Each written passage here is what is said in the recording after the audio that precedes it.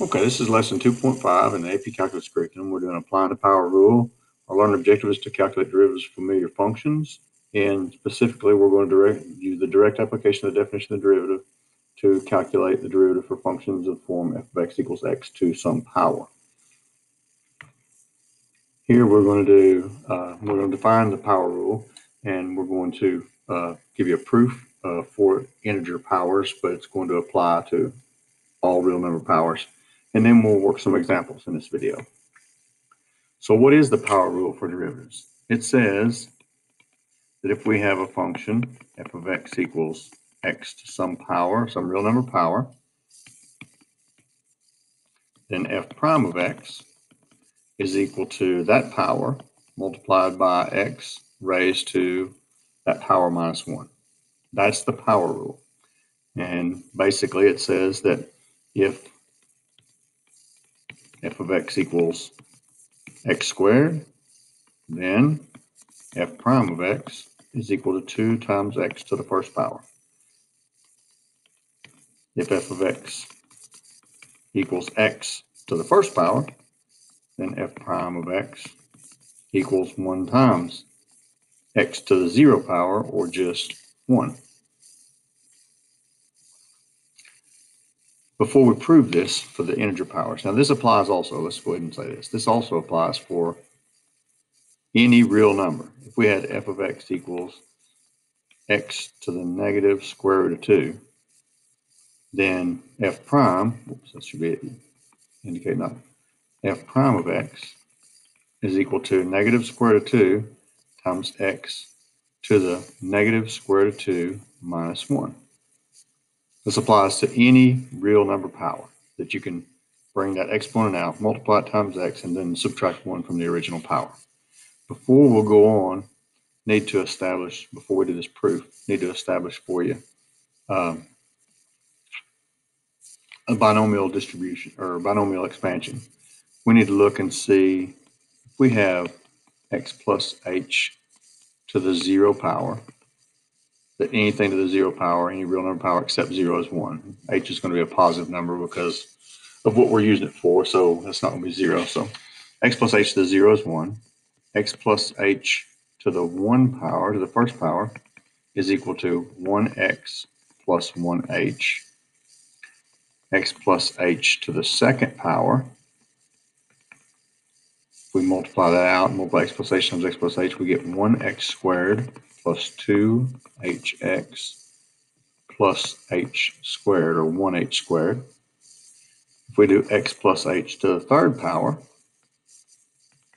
we could multiply this out and you would see it, but it would give me 1x cubed plus 3x squared h plus 3h squared x plus 1h cubed. If we did x plus h to the fourth power, again, you can multiply this out and verify it in the algebra. It's going to be 1x to the fourth plus 4x cubed h plus 6x squared h squared plus 4x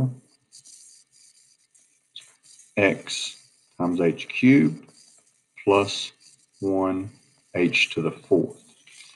We'll go ahead and do one more. Maybe we see the pattern. X plus h to the fifth power is going to be 1x to the fifth plus 5x to the fourth h plus 10x to the third h squared plus 10x to the second h cubed plus 5x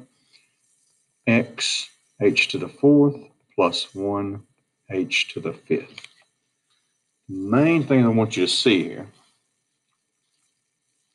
as we do this expansion is that the leading coefficient's always 1, that every other term has an h, and that the coefficient of the second term is equal to n.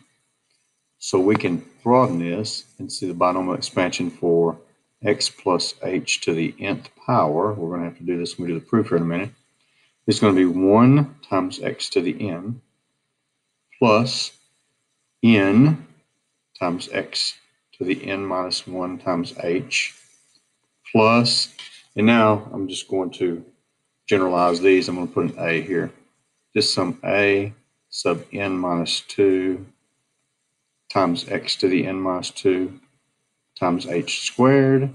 And each successive power of x is going to decrease in each term, and each successive power of h is going to increase by 1 in each term, so that the pattern is going to repeat until I get to a sub 2 x squared h to the n minus 2 plus a1 times x times h to the n minus 1 plus 1 times h to the nth power. If you can accept for me that binomial expansion, and we can verify that, like I said, you can do that algebraically and see that the pattern continues, then we can prove this for integer powers of x. So we're going to go on and do that next.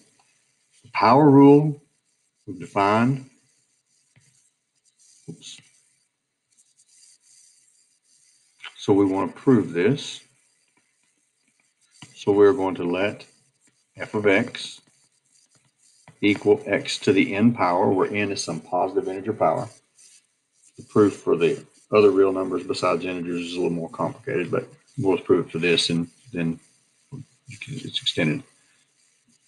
And so we want to say that the limit as h goes to 0, this is where we're going to get f prime.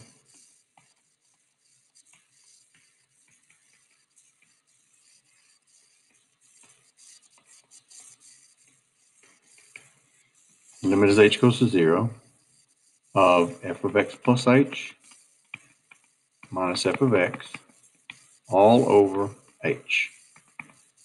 And we can apply what we just looked at a minute ago. Limit as h goes to 0, f of x plus h, x plus h to the n minus x to the n over h. And what we just showed with the binomial expansion, this is going to be the same as the limit as h goes to 0 of x to the n plus n times x to the n minus 1 times h plus some number a, we'll call a sub n minus 2, times x to the n minus 2 times h squared. And we're going to keep going with that until we get to a sub 2 x squared h to the n minus 2 plus a sub 1 times x times h to the n minus 1 plus h to the nth power. That's the x plus h to the n. And then we're going to subtract x to the nth power, and that's all over h. And you might see already the x to the n's cancel each other when we do this limit definition. And so this becomes equal to the limit as h goes to 0. If we divide every one of these remaining terms by h, we get n times x to the n minus 1 plus a sub n minus 2 times x to the n minus 2 times h. And now the powers of h are going to increase by 1 until we finally get to h to the n over h to the n minus 1, or sorry, over h is going to be h to the n minus 1. And since this limit as h goes to 0, all of these terms with the h's go to 0, this limit equals n times x to the n minus 1, and that is f prime of x. That's the proof for integer powers of x. But like we said, this applies for all real number powers of x. So a few examples. Let's look at a function and let's say that g of x equals x to the 10th power. Then g prime of x is equal to 10 times x to the 9th power. Bring the power outside, multiply that times the variable, raised to the power minus 1. If we have h of x equals x to the pi power, then, whoops, that's h prime. H prime of x equals pi times x to the pi minus 1. If I have k of x equals x to the negative 1/2 power, then k prime of x is equal to the negative 1/2, same power, multiplied by x raised to that power minus 1. Negative 1/2 minus 1 is going to be negative 3/2. It doesn't matter what the real number power is.